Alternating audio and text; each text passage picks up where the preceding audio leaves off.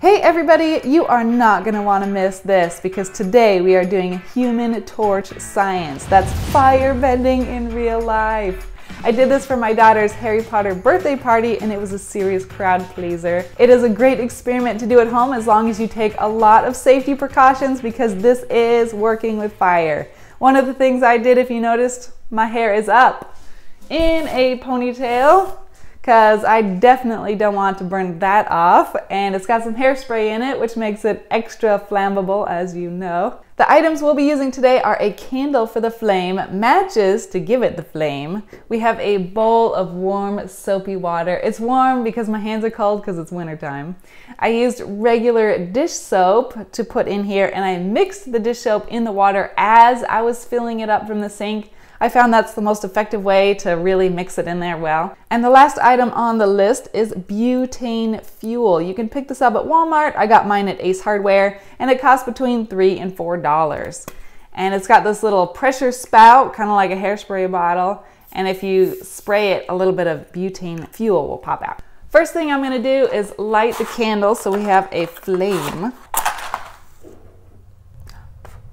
Now that we have our candle going, I'm going to move it a little farther away while we add the flammable butane gas into our soapy bubbles. Now imagine you're blowing bubbles into soapy water with a straw. That's what we're going to be doing with this. Because it's under pressure, we're going to stick it in. Now you're going to want to get it all the way down in there and press down, and that will release the gas, and then we'll get lots of big, thick bubbles.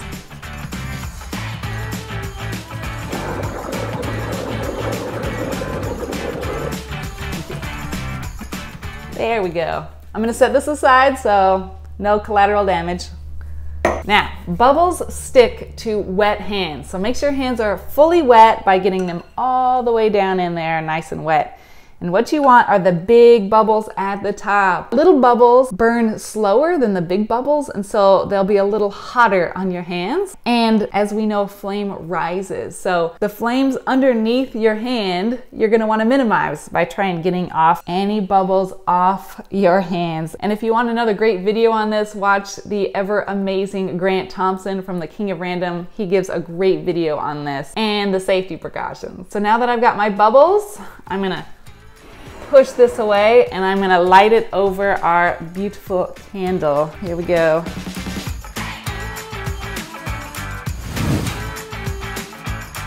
If your bubbles are running low, just add some more with your butane.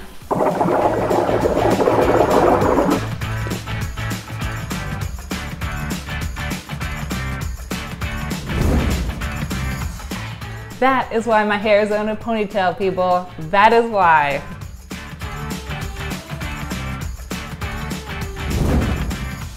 All right, now for the biggest fireball of them all. I'm gonna blow this back up again, and we're gonna light the entire bowl by throwing the fire from my hand into the bowl and boom. So. Yeah. Here we go.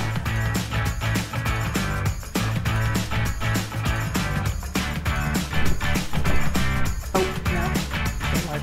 Attempt number 2.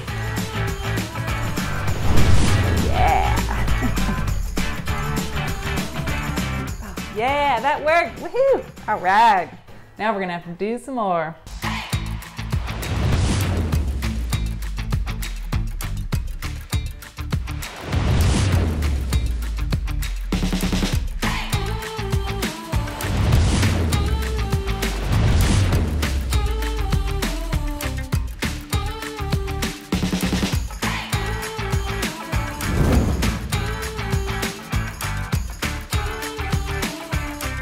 All right, well, thanks for joining me in this human torch science, and now you know how to firebend in real life. If you have an experiment you want me to try, please leave it in the comments below. Don't forget to subscribe. I am Shelly, the little black shade tree.